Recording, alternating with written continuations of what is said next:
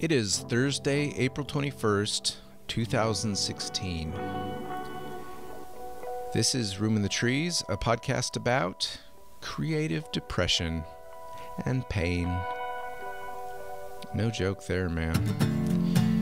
It's a podcast about living life as a creative person, good and bad. Not gonna lie, things get a little heavy today, but hang in there, it's worth it. The following episode was recorded on March 24th, 2016. This is episode number 2, The DeStaebler. Room in the Trees is hosted by Sabrina Harrison and me, Trent Reynolds. The podcast is made possible by you. If you like what you hear, please consider showing your support by becoming our patron at patreon.com/room. Some big love going out to Elizabeth Needham this week. She is our very first patron on patreon.com. Elizabeth, I don't know you, but I am sending all sorts of warmth and gratitude your way today. Sabrina tells me you are a wonderful person, and I believe it. Thanks for being the first, and thanks for supporting Room in the Trees. Consider yourself in the room. You've made it. We're still figuring out the right format for our conversations. For now, the general idea is that one of us will choose a thought, quote, subject, or something to get a conversation started, and then we talk about it for a while. The website is another important part of Room in the Trees. Go to roominthetrees.com to see show notes, pictures, videos, and other stuff related to each episode. You can also leave us brief feedback at the website. And now, we begin. I chose our prompt for today, and it comes from a book that I love and that is widely read in art programs everywhere. The book is called Art and Fear, which was written by David Bayless and Ted Orland. And this is not their quote, but it's a quote that they use in their book. The quote is from Stephen DeStaebler. I don't know if I'm saying that right. DeStaebler. What? It's an awkward last name. Like it sounds like disabler. Like it is DeStaebler. Or like he's destabling something, like something stable. And, yeah. Like, anyway, Stephen DeStaebler. Like disabling. Yeah. Okay. Go ahead. Sorry. I think we could just keep on going on Stephen. Disable, like it's just like it's like disable. Yes. Yeah. Disable or destable. We'll invite him to the podcast next. Yeah. Okay. Yeah. Stephen, Go. reach out if you hear this. The quote is, "Artists don't get down to work until the pain of working is exceeded by the pain of not working." I'm going to read that one more time. Artists don't get down to work until the pain of working is exceeded by the pain of not working. Have you ever read the book The War of Art by Stephen Pressfield, another notorious Stephen? I have not, but you have referenced him in previous conversations about art. Yes, and I probably will annoyingly refer to that book many times. It's a tiny book, but it really resonated with me. But he talks a lot about your work. You know, he talks a lot about becoming a pro, and you know, a pro puts in time. He does his work every day. You know, shows up. And that's what this. When I read this quote, artists don't get down to work. So what is an artist's work? What's your work? How would you define that? What is your work? Well, I found this a really interesting quote to reflect on because,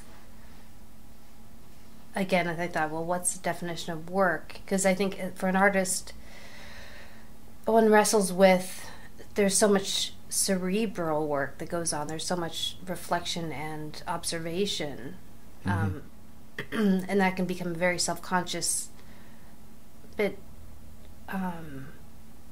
conflicting thing with the modern day work what means you're actually working. Like, you could just make a bunch of crap all day, and that could be working. But giving yourself a little peace of mind to reflect and it's a complicated thing, because if you're not working, sometimes working means stepping outside and observing the world and being really present. Well, I think there are lots of different facets to an art practice. Ways to keep yourself from getting blocked, or ways to keep yourself moving and making stuff. And some of that obviously is like to get out and not, isolate yourself or pursue self-destructive type things. But I think, I don't know, and I think you're right that they're part of the work of being an artist is cerebral, is giving yourself the time and space and creating an environment where you can think about it, right, to consider it and be in tune with it, rather than having it just be in the back of your mind or a secondary thing. It needs your full attention and engagement. So that, to do the best work, it also, like, to make your we've talked about this before, about making work just sort of, sometimes you're, sometimes a bit of pre-work, where you get yourself set up and grounded and zoned in with why you're making the work you're making. Right. But I think and this is part of the War of Art book as well, there is this sense that, that you need to feel inspired to be able to work, and that, I don't think that's the case. I do think I think you need to put in the time, like, to just, even if you don't feel it, even if you don't feel inspired, even if you, hate it, you've got to be willing to just put in the hours. So, I don't know, there's, I think, multiple facets, multiple ways to think about it. This particular quote resonated with me just at the place that I'm at in my life, because about 2 months ago, I don't know, maybe it's been a lot longer than that, I can't remember, but the time passes by so fast. But there was a time when I just was very unhappy, and I had not made my own work in a long time. The only work that I was making at that time were paintings done in art classes as demonstrations that I didn't care about. They were projects or whatever, just fast paintings to show people how to paint, and it wasn't my work.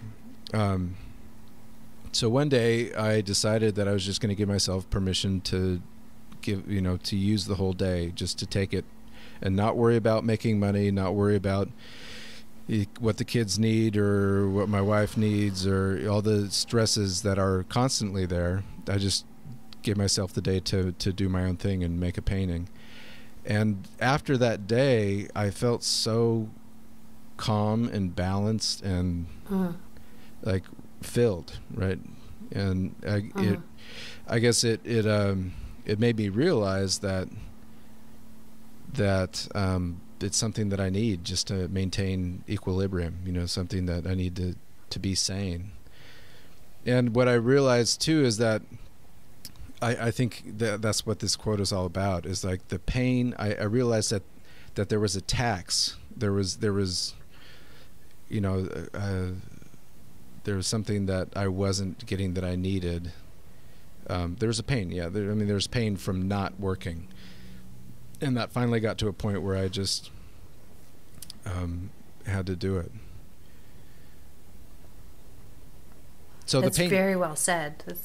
I also see Keep this. going. I guess I'm going to be talking too much, but my wife Laura is also an artist, and that's her background, that's her training, and she has not made work consistently for years, since before our kids were born.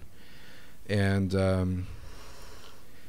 then last year she did this project where she did a collaboration and ended up making a book of writings and collages with her sister, and she loved it, and I could see that it did the same thing for her that it did for me that one day, and filled her and made her feel more connected, and like she was able to express herself in that way.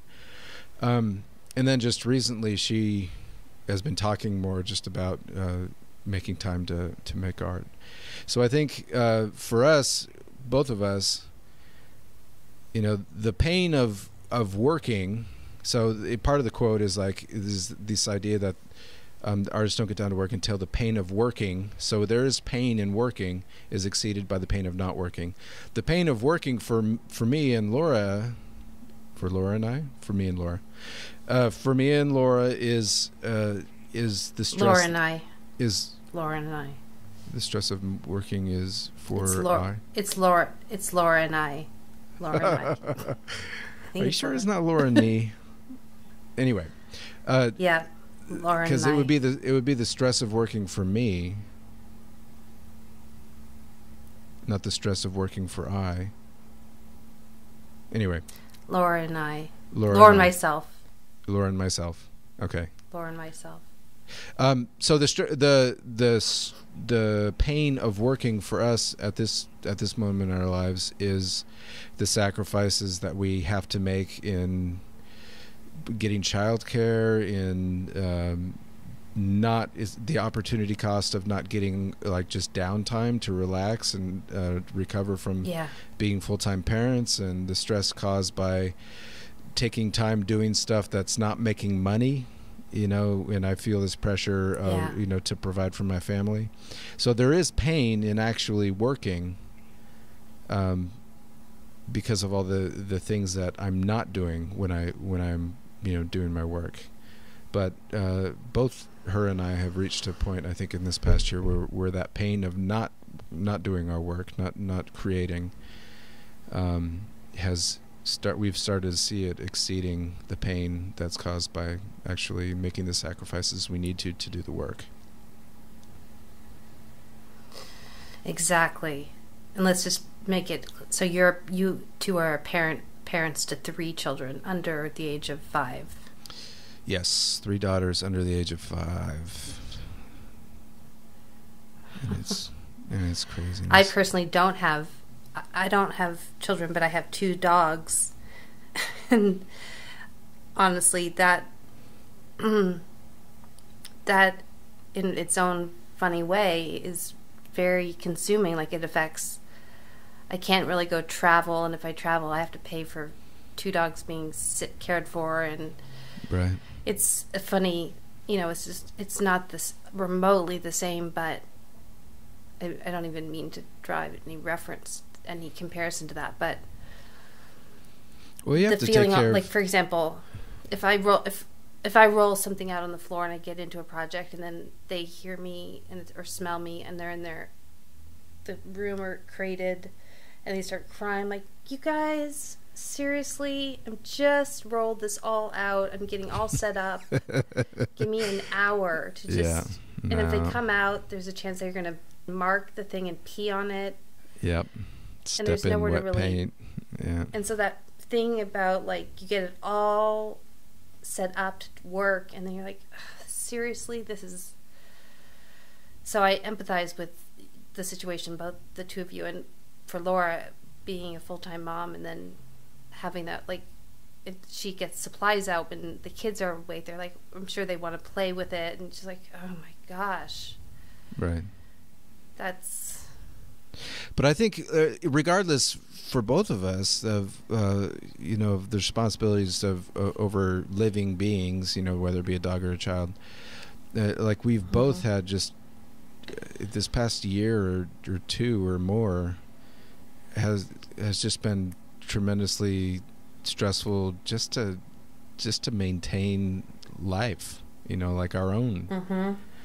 Like you've had stuff going on in your personal life, and finding a place that you feel is home, and not having my stuff.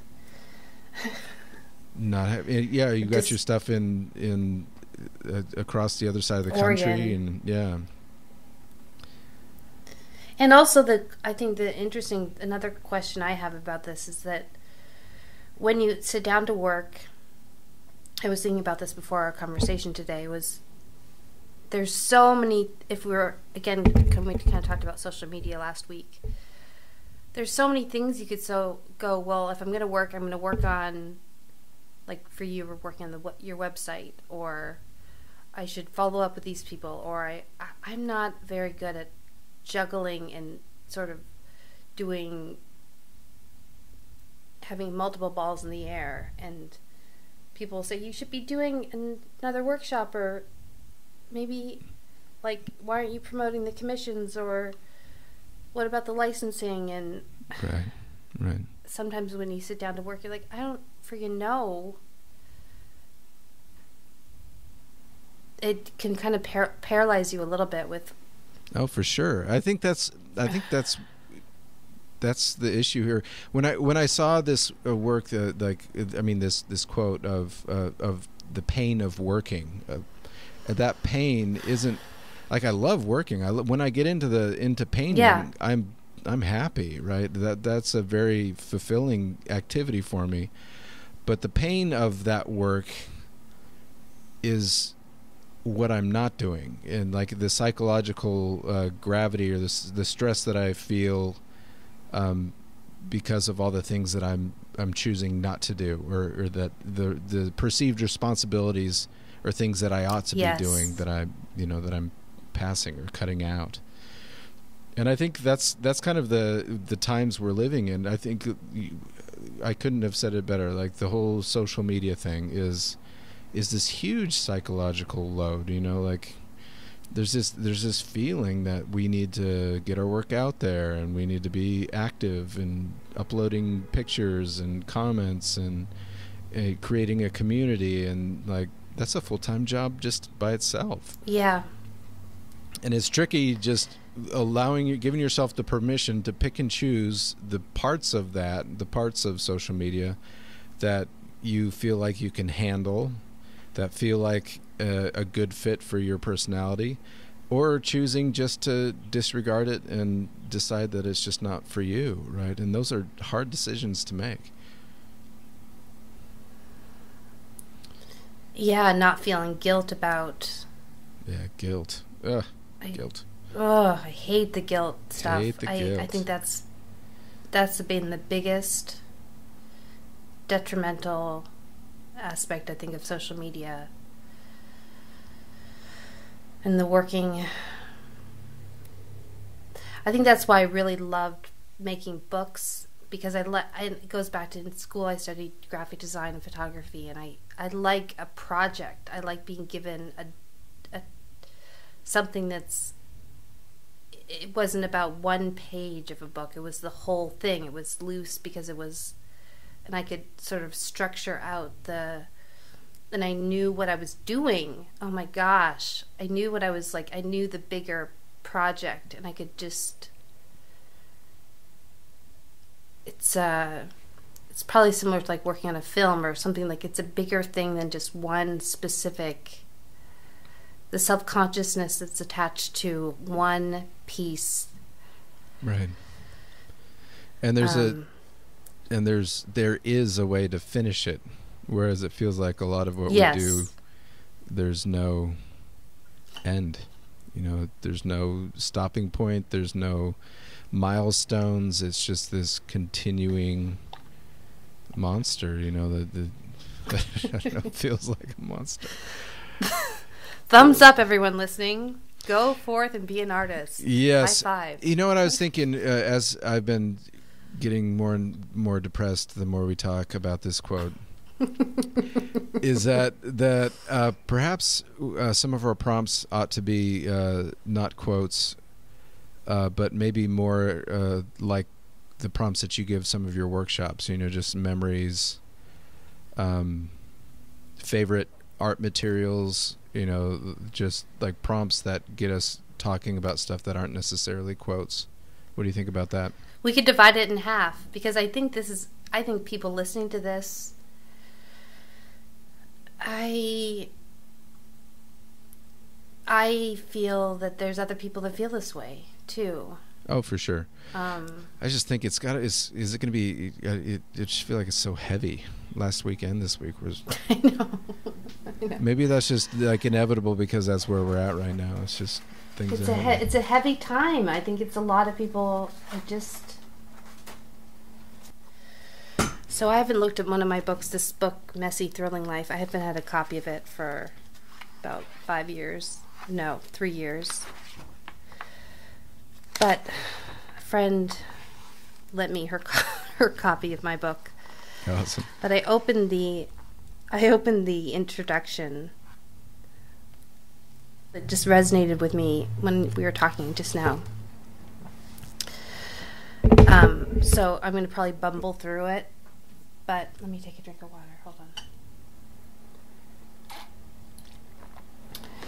So this is from Messy Thrilling Life, The Art of Figuring Out How to Live.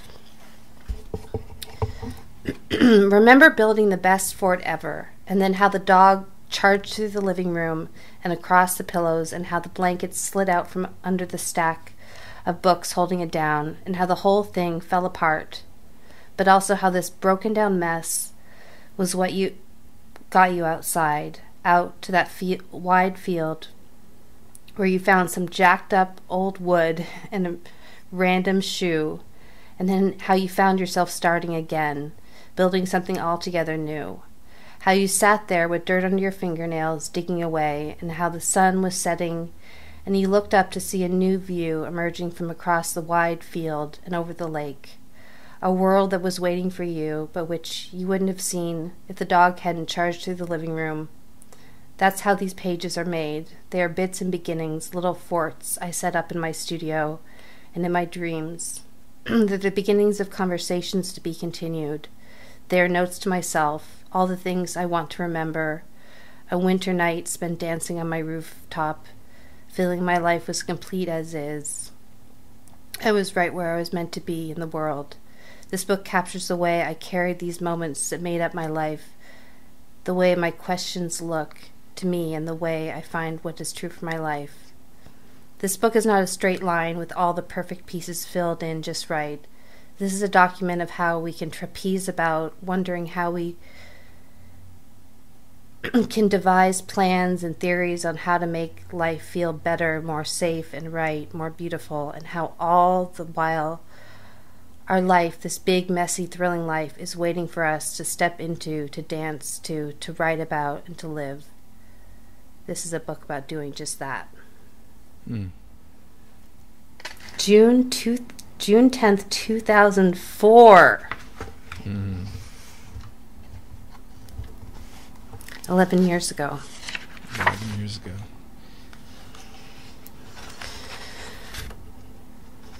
But that... I think... Can I say something about that quote? Yes. I kind of fixated on that first part about the fort. And when the dog runs through the fort and destroys it, or metaphorically speaking, when the stresses of life or a relationship or something runs through your precious creation, or something that you feel like you're trying to make, there's a pain involved in that loss, right? When that thing is destroyed, that pain can become a barrier to then wanting to rebuild or to start over again, right? Because you just remember, or you're afraid of losing it again, or you're afraid of hurting that way again when it's dashed, or destroyed. And I think for me, there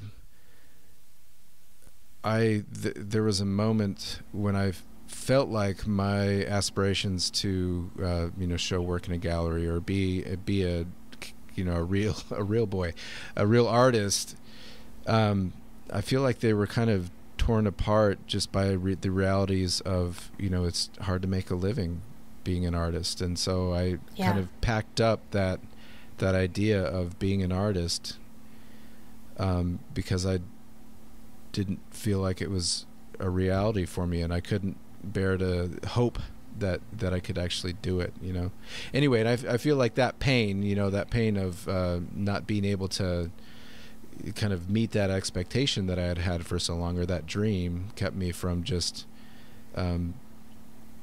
doing what I could, and making what was there for me to make, or what was possible for me to make.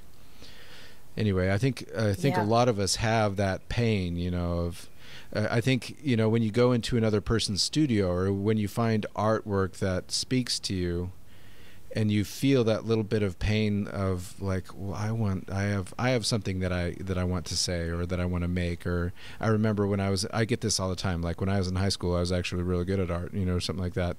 And I think people have that pain of loss. Like, I used to really enjoy doing this, and I used to really have dreams that I could, make artwork that was meaningful and beautiful to other people, that other people would want. And I think, that kind of points to our own, sense of loss, or sense of, what we do. Anyway, I'm kind of rambling. I'm trying to find the thought. But I think that interesting, the plowing through the living room, it's like, wow, this, okay. Life just, like, I feel that with my parents' divorce. You just suddenly, this huge life, this was written before that. I'm like, looking back at this and going, things were fine in 2004. Yeah. Right. It was fine. And then you think, that's an example in my life that just, and I didn't publicly kind of know how to address that in my work. And people are like, you'll find a way to, even both my mom and dad said, you'll find a way to process this through your work. I'm like, dude, I don't know. Yeah. But that.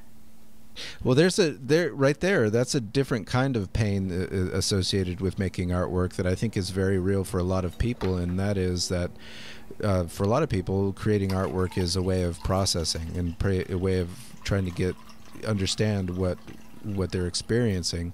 And in that case, if you were to make artwork that was trying to process the divorce, that would be facing some really difficult, challenging, hard feelings, right?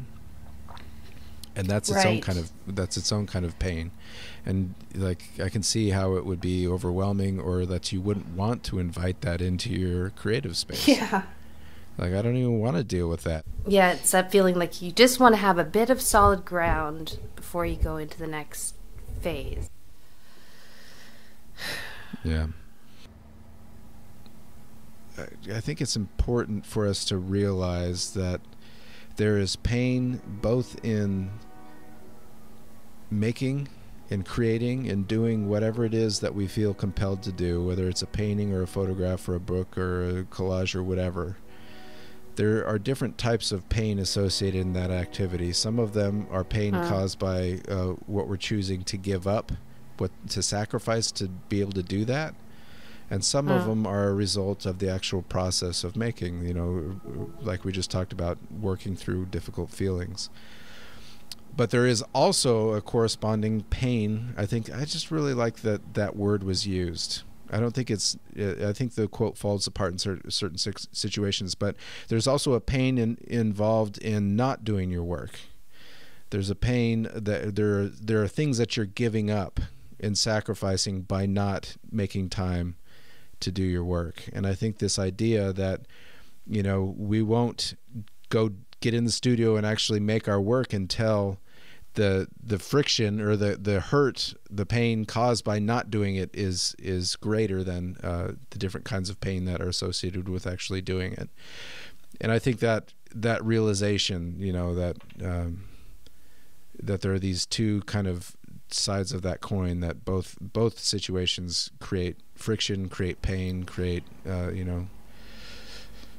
I don't know, different kinds of loss is and the physicality of it. It sort of reminds me of like saying like until you start exercising, you won't know how good it feels. You just have to get exercising, and you'll feel the endorphins move.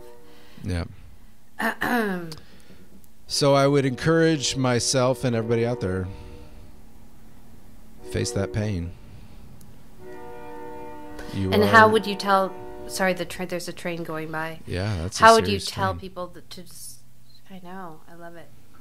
How would you tell people? I'm thinking of that feeling of, so you don't get too frustrated with, say you roll the paper and then the dogs are all over it or the kids are all into your supplies.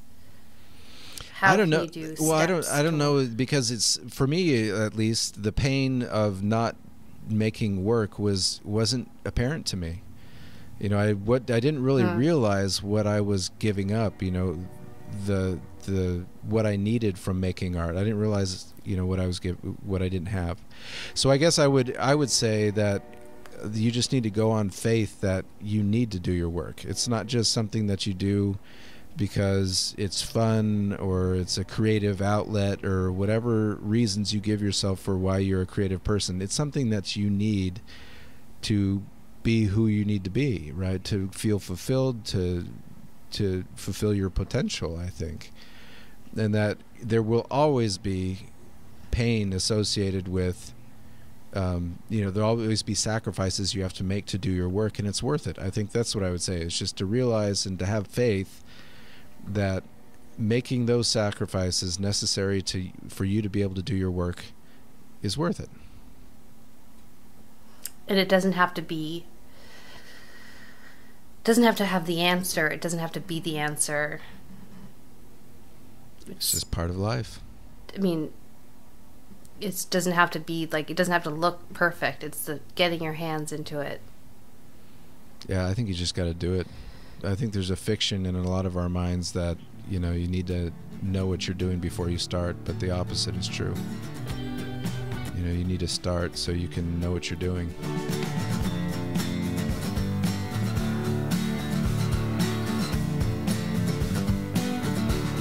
Thanks for joining us.